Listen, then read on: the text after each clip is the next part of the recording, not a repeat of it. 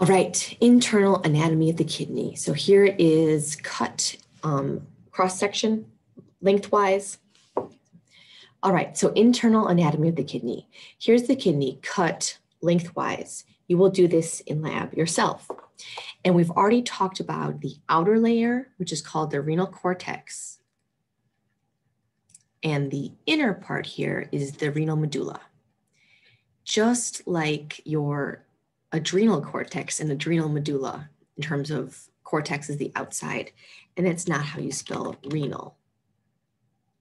Renal refers to kidneys, right? But of course, there's some other anatomy here. We've got within most of the kidney is composed of nephrons. They're not shown in this picture, but we're going to look at them as the functional unit of the kidney that does filtration of the blood and then reabsorbs and secretes based on what we need the kidneys to do. So urine production is actually going to happen in the nephrons, and collecting ducts is another where that fluid is collected.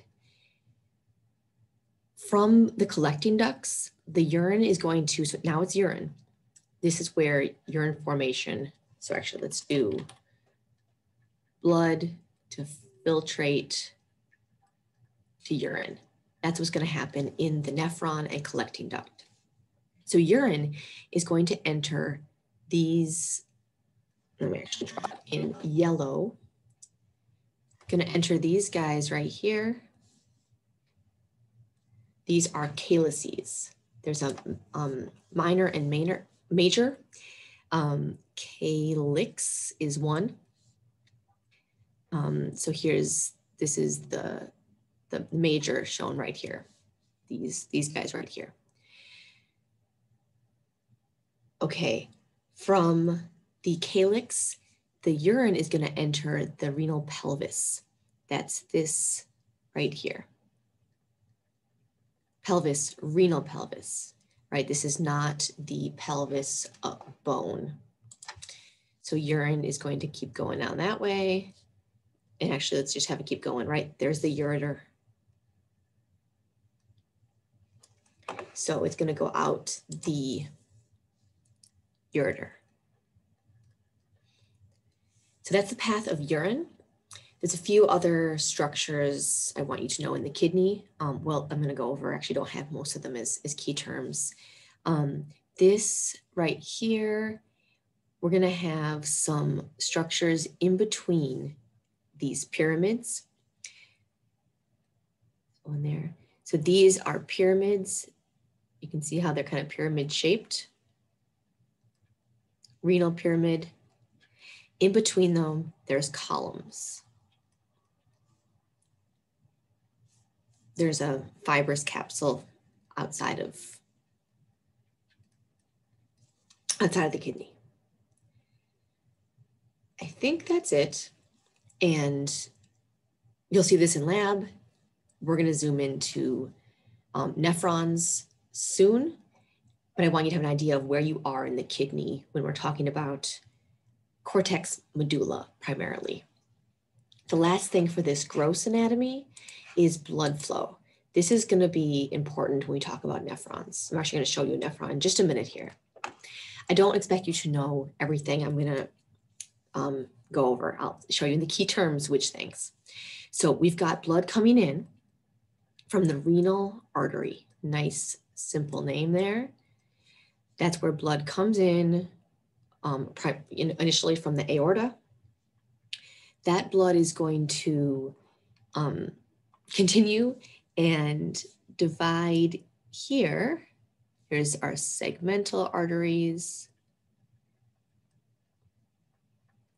Those are going to divide into arteries that go into each lobe. So like here, here. So these are the interlobar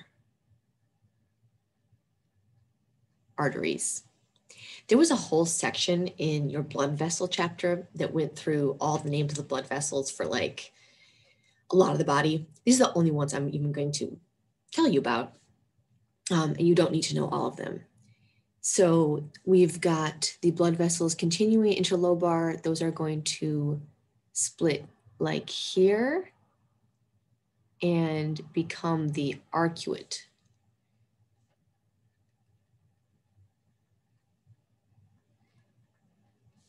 So that's that, as well as that split there. Now, most importantly, we're getting important here. We've got cortical radiate artery. And then, the blue thing is probably going to be cortical radiate vein.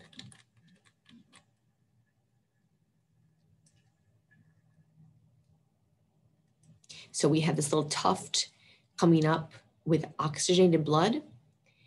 This is where we're going to have the switch to, we're going to have a gas exchange and blood then leaving as the cortical radiate vein. The names for the veins then pretty much go in opposite. So you've got the arcuate vein, interlobar vein, and I am going to label renal vein. I believe there actually are not segmental veins. I actually want to zoom into the picture where in between right here, this is where the action happens. By action, I mean filtration. The blood is going to be filtered to become filtrate, which eventually will become urine. So let's zoom in to this place here. This is what that's going to look like. We'll just clear, I guess, this stuff here, which I said you didn't need to know anyways. Okay, let's just get rid of that as well. Cortical radiate artery is going to divide and branch into the afferent arterioles. You know about arterioles. So that is right here. This is happening in this little space we can't see. Afferent arterioles are going to be in contact with this crazy structure, which is a nephron. This is where blood is filtered to become filtrate and eventually become urine. So the afferent arteriole is where that filtration is going to occur. We'll zoom into this structure in a bit. The efferent arteriole is still an arteriole. It's called efferent because we're going away from this important structure right here, which is the glomerulus. So afferent and efferent refer to where filtration occurs, which is right there. We're still an arteriole, so still oxygenated blood. The efferent arteriole is going to wrap around this nephron. This is going to be called either this vasa recta or peritubular capillaries. We'll look at each of these in a bit. Either way, they're capillaries that are going to be where more stuff is exchanged to regulate fluid, to regulate filtrate composition, ultimately urine composition, and also gas exchange can take place for our nephron. So by the time we leave this peritubular capillaries or vasa recta, we have become a vein. This vein here is our cortical radiate vein, which is going to then lead to the arcuate vein, interlobar vein, renal vein. Okay, we will see this detail again when we get to the nephron, but I wanted to introduce it with the blood vessels